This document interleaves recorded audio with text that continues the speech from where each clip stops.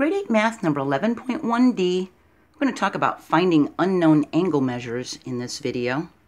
To find an unknown angle measure, we need to rely on the knowledge that right angles are 90 degrees, complementary angles will total 90 degrees, and that supplementary angles will total 180 degrees. We can find any unknown angle measure when two parallel lines are cut by a transversal if we're given one angle measure. So we saw in the last couple of videos, there's only two angle measures if it's cut by the parallel lines are cut by a transversal, right? The second supplementary angle plus that one angle measure will total 180 degrees, right?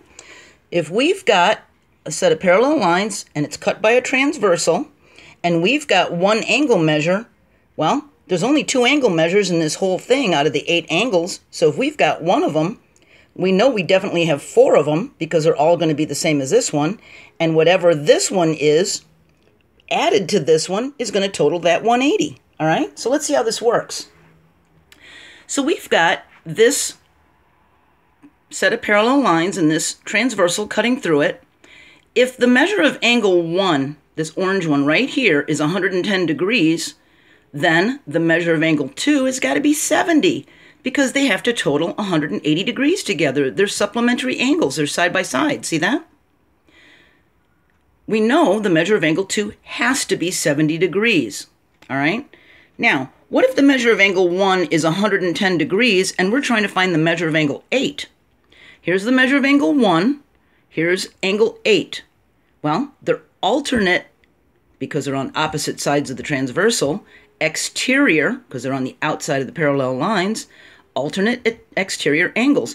And alternate exterior angles, they're on opposite sides of the transversal line and they're the same angle. So they're congruent.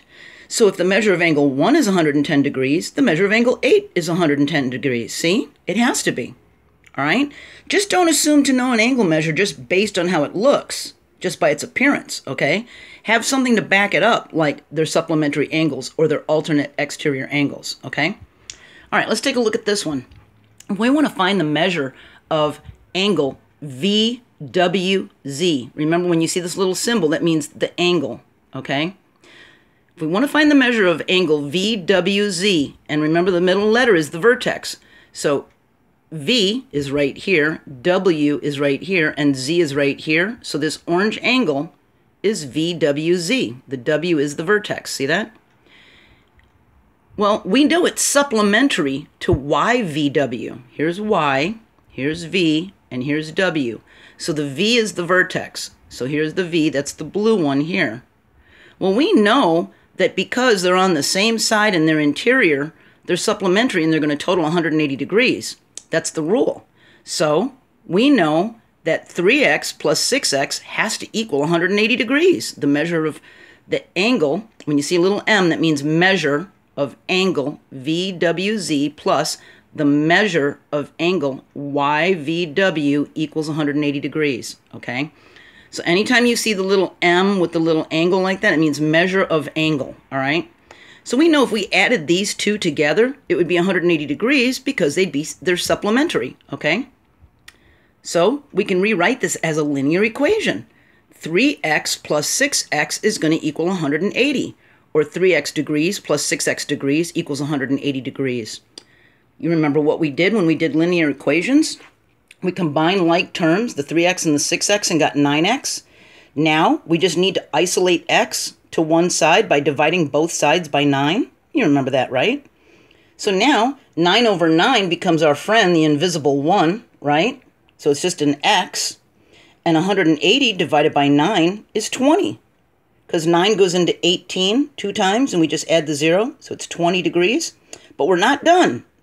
X equals 20, but do you remember this says it's 3x, and that's 6x. So we're not done. We still need to multiply by 3x and 6x. That's a big mistake a lot of people make. So don't accidentally put the value of x as the angle measure. We still need to multiply it. So the measure of angle VWZ is 3 times 20. See, it's 3x. So we need 3 of these. So that's 60. And the measure of angle YVW is 6 times 20. It was 6x. So that's 120. So now we know the orange one is 60 and the blue one is 120. And if this is 60 and this is 120,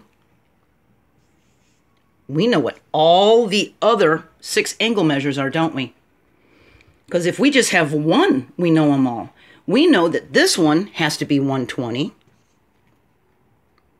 We know that this one is going to be 60. See? Because these two have to equal 180. If this is 120, this one's got to be 60.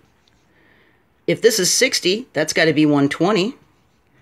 If this is 120, this one's got to be 60, because going this way along the transversal, they make a supplementary pair. See that? And if this one's 60, then that one's got to be 120, because going along this way, they make a supplementary pair. We can get all 8 angle measures. See that? All right, we're going to continue on with one last video for 11.1. It's going to be 11.1e, and we're going to talk about doing this as a linear equation more, okay? Because sometimes the linear equations get a little more difficult. So I'm going to show you a couple examples on that, all right? Then we'll move on to the next topic, all right? I'll see you there. Bye.